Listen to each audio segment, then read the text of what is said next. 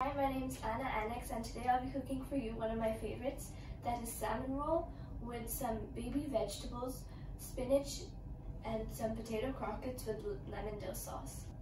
Okay, so these are my ingredients. So of course we have salmon for the salmon rolls, and some dill for both the sauce and as part of the salmon. And we have some lemon, russet potato, sweet potato, a few carrots, and we have some spinach.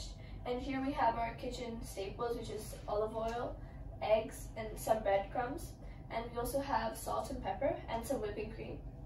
Okay, so now we're gonna prep all of our ingredients. And now I'm just gonna cut all of the vegetables. And now I've already cut up the sweet potato and potato and put them to boil until they're soft. And here I've also put the carrots in so that they're to the right texture. So now it's the really important part where we start to prep the salmon. We can take some pepper, salt, quickly chop some of the dill. So just sprinkle it on and give it a flip. Season the other side. Now give it a good one. Since we're like rolling it, you really want the not so good looking side facing outwards.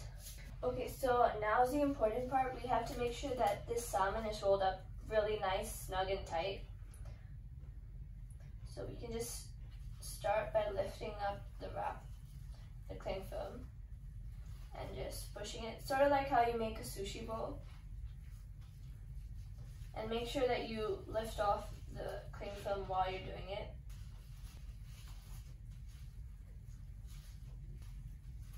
And now you want to twist the ends.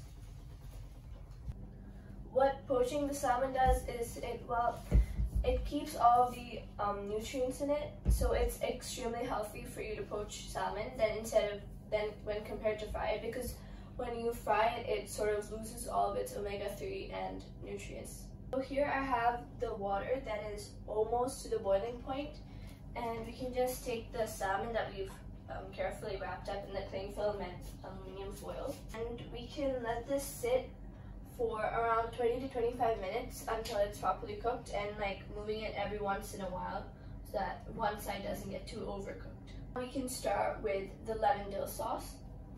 Take a saucepan and some whipping cream, the juice of around half a lemon, salmon already poaching, and I have the potatoes here, the russet potatoes, the sweet potatoes right here that are cooked, and I've checked the temperature, and the sauce has thickened out a bit. We can finally add some fresh dill. So now it's been around 20 minutes or so, and we can take the salmon out. So here we have the potatoes that I've just roughly mashed for the potato croquettes. And we can add a little bit of salt, some pepper. We can roll them up into a neat ball and coat it in flour, egg, and finally the breadcrumbs. And now we can move on to the final part of the salmon. So we can just unwrap this. So now that we've unwrapped the salmon, we can cut it into little cylinders.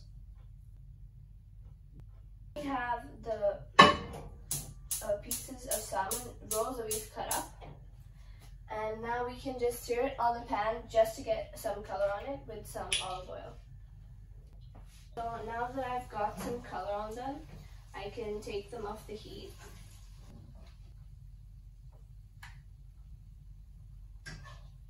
Cooking the spinach. So now that the spinach, the salmon, all I have to do now is to puree the sweet potato, and then I'll be done.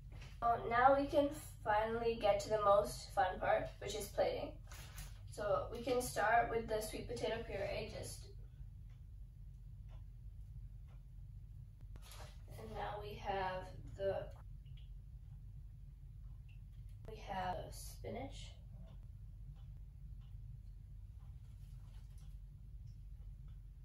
Have the dill sauce,